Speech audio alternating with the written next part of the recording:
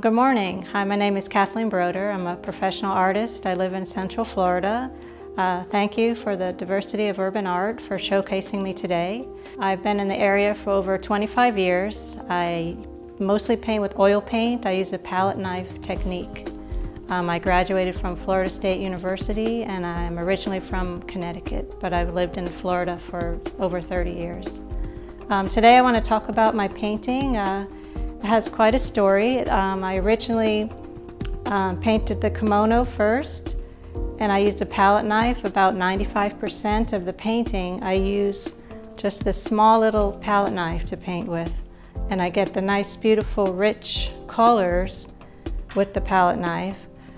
She was showcased in a show at the University of St. Louis and Museum of Art. I did a show there with my husband. It was called Return to Forever, and we had over 100 pieces of art, and she was part of that show. And also, I entered her in another competition. It's called Art in Capital. It's in Paris, and it's the old historic French salon.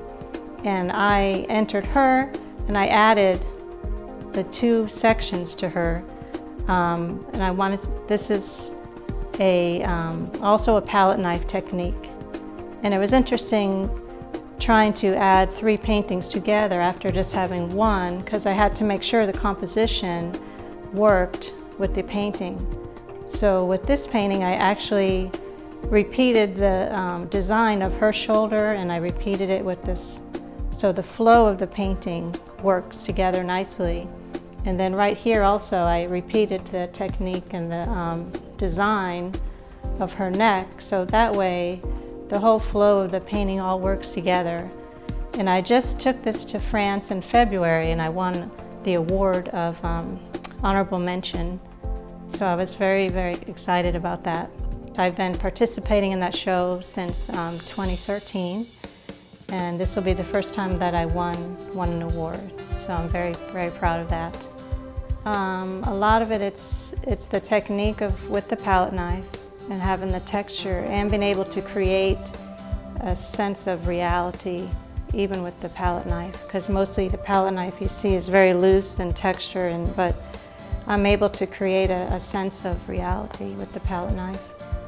And even on the skin, this is all palette knife. I just blend, and but I think I was able to capture a really interesting expression.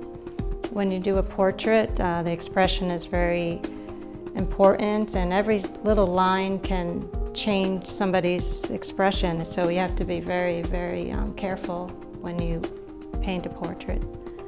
So I think that was appealing, and the colors, and just having the actual three paintings together and having it work.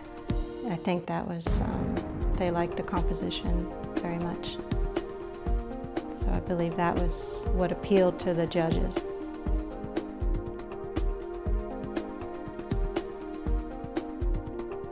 She actually has three stories, to be honest. It's kind of an interesting. Her first story, this model is one of my husband. He's also an artist, Edson Campos. This is one of his photographs of a model that he photographed. And we did a show in downtown Orlando at the gallery at Avalon Island. And we did a show where I did a painting of her and he did a drawing of her, the same image, and we had it side by side at the show. So that was the first time that she was displayed. So she's had three different events that she's been part of. So, and I really enjoyed painting the kimono, especially with the palette knife. It's not an easy thing to do. You have to mix the colors right on the canvas and kind of be very brave. And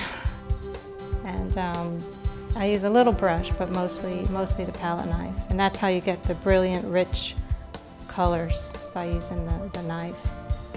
And so that was how she originated. So I've painted several paintings of her. She's been a very popular and one of my favorite subjects to paint at the moment.